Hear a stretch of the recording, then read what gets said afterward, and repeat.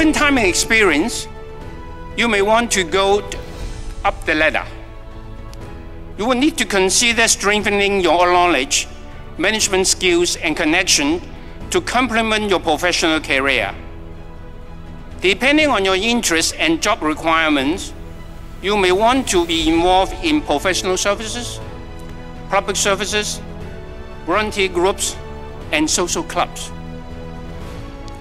You may be exposed to different environments, opportunities, and people from different sectors of society, and learn new and different things from them.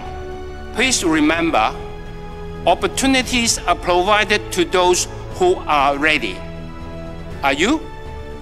Technology megatrends are like ocean tides. You can't control them, but you can learn to ride them. Those who do thrive. That's true not just in technologies, but also in life. We are now entering a new phase of digital transformation. AIoT, renewable energy, electric vehicles, smart homes, smart cities.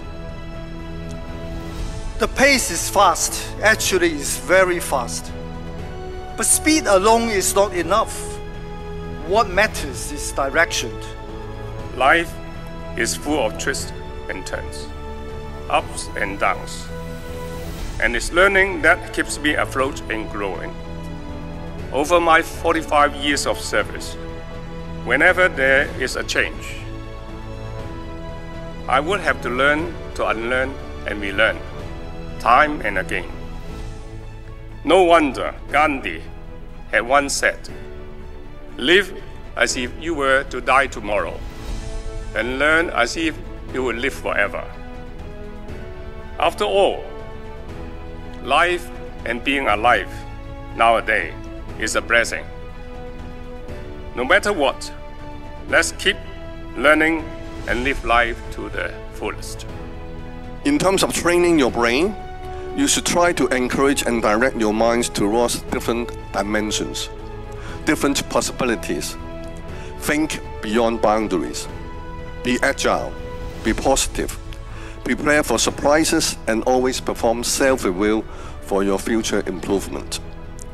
You have to get your brain ready for all upcoming new challenges and surprises in your life. These are what I do every day and every second.